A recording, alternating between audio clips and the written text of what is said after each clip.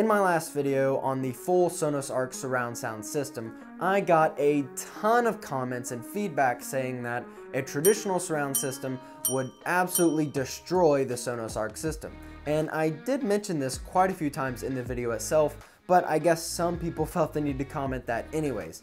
However, that gave me a really good idea, and I think it'd be good to kind of go over what the benefits are of a soundbar system and what the benefits are of a traditional surround sound system. So let's do that right now.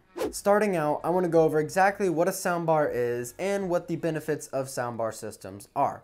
So starting out, a soundbar is basically a bar that has speakers inside of it. All sound bars are going to have at least 2 speakers inside, and some of the extremely high-end ones can have upwards of 12 to 15 speakers. Really just depends on the brand and how expensive that unit is. And I just want to say almost any sound bar is going to be a significant upgrade from just standard built-in speakers from a TV. Any soundbar is going to absolutely make a big difference compared to those tiny little speakers that are in flat screen TVs now. Let's talk about the pros of a soundbar system. Now first off, they're extremely easy to set up. Typically, they only require a single cable to get the sound from the TV to the soundbar itself. Now that cable could be an HDMI cable using HDMI ARC, could be digital optical, digital coax, RCAs, auxiliary, and some people say you can use wireless through Bluetooth, but I really wouldn't suggest that. Some of the higher end soundbars will actually have HDMI inputs on the soundbar itself. So you plug in all your devices to the soundbar, and there's a single HDMI cable going out from the soundbar to the TV. So the soundbar gets all of the audio signals and it simply passes through the video signal to the TV. The second thing is that they're extremely convenient. Now you're not having to pick out multiple speakers, you're not having to run wires to all those speakers. It's just a single speaker, a single bar that you run a single cable to. It makes it really, really simple. Now, also, some of the subwoofers that come with soundbars are actually wireless. So if you wanted to have a subwoofer in the back of your room, usually you'd have to run a cable to it. Well, with most soundbars, it's wireless, so you don't have to worry about that either. And the same thing goes for the surround speakers. Now, not all soundbars have surround speakers. It's usually the higher end models that allow you to either add them or they come with them. But 99% of the time, these speakers are wireless. And when I say wireless, I mean they're getting their audio signal wirelessly from the soundbar. So yes, you're gonna have to plug them into the wall because that's how all electronics work, but you don't have to worry about running a speaker cable all the way from the front of the room to the back of the room. It makes life really, really easy and convenient. Now, the third thing is that they can blend in very easily to a room. Normal speakers are kind of going to stand out a little bit, typically because they're larger. Soundbars, sometimes you can barely even notice that they're in a room. Some of the nicer soundbars can actually be quite stylish and fit the room extremely well. And the last thing is that soundbars can be extremely cheap. Now, yes, you can go out and buy a $50 soundbar, but that's not really going to work that well for you. I mean, it's going to be barely better than the TV speakers, but if you spend a decent amount of money on a soundbar, anywhere from $300 to $600, you can get an excellent soundbar system that's going to sound very good for a majority of people. Now, of course, you can buy a very high-end unit like the Sonos Arc system, where you're spending $1,900 or so. You're getting an amazing sound quality and a very, very convenient setup, where you're literally only plugging in 5 cables in total, and you have a very nice and complete surround sound system. However, a traditional surround sound system at the same price of $1,900 or so is gonna blow the Sonos Arc or any comparing system out of the water. That's just fact. Let's talk about the cons of soundbar systems. Now, first is, of course, if you're not spending a significant amount of money, then you really can't expect a soundbar system to come anywhere close to a traditional sound system. The second thing is that you really can't upgrade a soundbar system all that much. Now, there are exceptions with like the Sonos system and Bose systems where you can add in wireless speakers, you can add in a wireless sub, but it's not the same as, you know, changing out the front speakers. If you're not happy with the soundbar itself, then you have to just buy a new soundbar. The third thing is the wireless connections on wireless subs and wireless surround speakers is not always the best. For instance, with my Nakamichi system, I did have some issues there. I was able to solve them with some troubleshooting, but it didn't work flawlessly. With the Sonos system, it works flawlessly, but that's also triple the price of the Nakamichi system. So I would pretty much expect it to work flawlessly. Now with some of the cheaper units, it's kind of hard to tell. Sometimes you're going to have these issues and there may not be anything you can really do about it. Now let's move on to a traditional surround sound speaker system. Now any surround system is going to require a receiver or an amplifier. Most everyone's going to be using a receiver, so that's what I'm going to refer to from here on out. Now when I'm saying traditional surround sound system, I'm typically just referring to a 5.1 channel system, and that means that we have 3 front channels, a center, front left, and front right. Then we have 2 rear speakers, and we also have a single subwoofer. But this can easily be expanded if your receiver has enough power. So you could easily add in upward firing speakers or ceiling speakers. You could add in additional surround speakers, another subwoofer, etc. Let's go over all the pros of a traditional speaker system. Now the first is of course that they will have a superior audio quality compared to soundbars. And that's just end of story. If you set up a system right, it will have better audio quality without a doubt.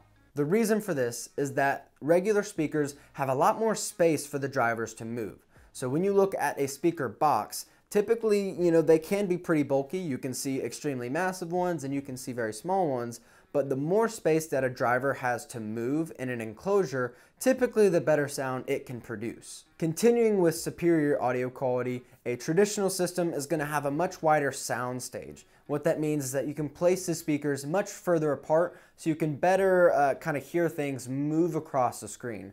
So if you're seeing a big explosion or gunshots go from one edge of the screen to the other, you can actually hear that move across a lot better than you could from like a 40-inch or 45-inch soundbar.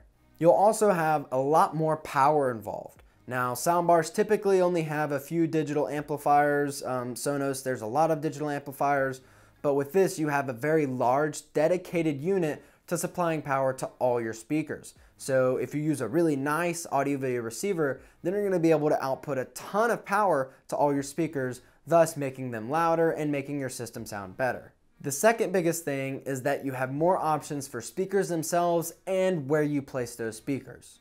There are hundreds and hundreds of different options for normal speakers out there, so you have a ton of different variations to choose from. You'll definitely need more room, but you do have the option to kind of place these speakers where you like. Now, there are certain, kind of frames that you need to stay within, but you can move speakers out a little bit, you can set them up at angles. With soundbars, you're very restricted.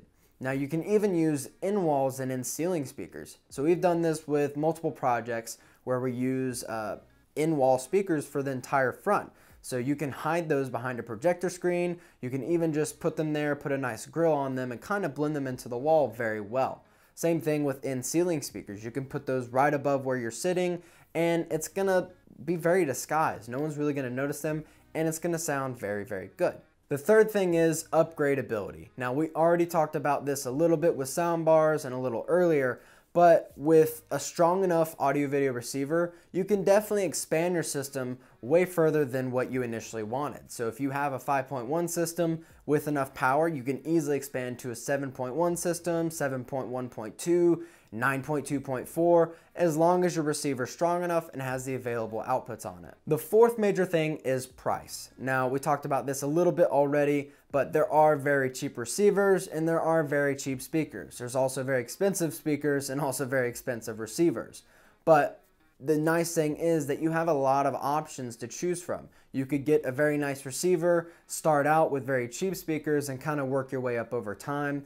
There's also an extremely good secondhand market out there. So you could buy used speakers that are only 2, 3, 4, 5 years old and get a very good discount on them compared to the normal retail price. And the fifth major thing is longevity. Now, as long as you're taking care of your system, so you have your receiver plugged into a UPS, surge protector, power conditioner, all of that, making sure it's getting clean power, it's protected, you're not overpowering or underpowering your speakers, then you really shouldn't have that many issues. Your speakers should be able to last many, many years, and they should retain their sound quality very well. Now, let's go over the cons for a traditional surround sound system.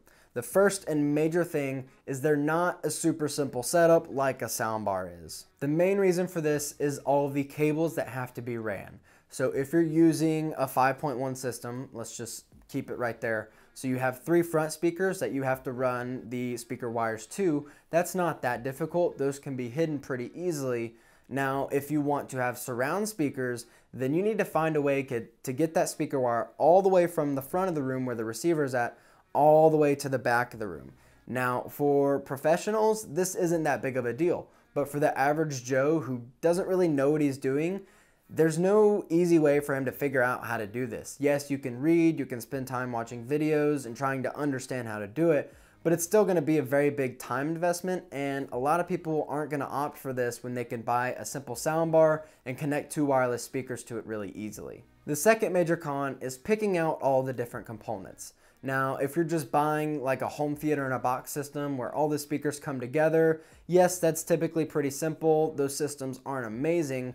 Or you can buy like a nice speaker package for $1,200, $1,500.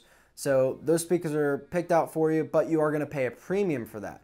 If you want to hand select your speakers, then you're going to have to do some research on power constraints.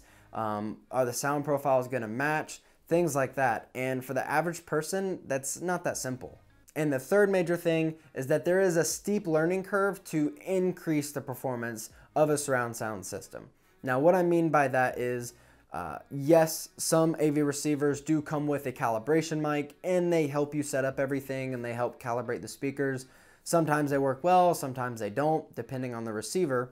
But if you want to properly set everything up, adjust the EQ settings, things like that, that's a steep learning curve. And for the average person, like I said, they're not going to spend the time to do all this. So they may be unsatisfied with the speaker system that they just spent $1,500, $1,800, $2,000 on, and it doesn't sound as good as it possibly could.